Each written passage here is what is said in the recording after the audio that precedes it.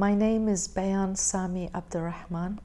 I'm the Kurdistan Regional Government Representative to the United States.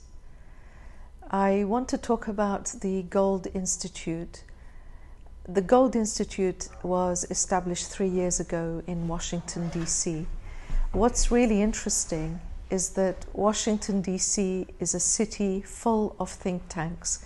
So I think it's very brave of anybody to launch a new think tank when there are so many that are long and well established.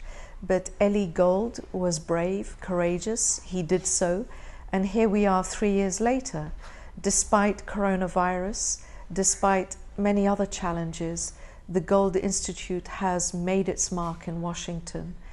I've been fortunate to participate in some of the Institute's discussions with friends, colleagues, and experts from around the world.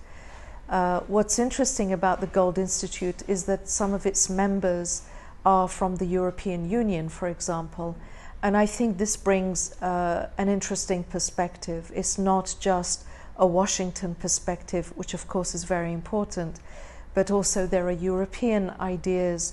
There are people who contribute from the Middle East, including from Kurdistan region. So I think this is another one of Gold Institute's strengths. The other thing I would like to do is really to congratulate Eli Gold and all of his team and colleagues on this 3-year milestone. As I said, it's not easy to establish a think tank in Washington, but doing so is a great success.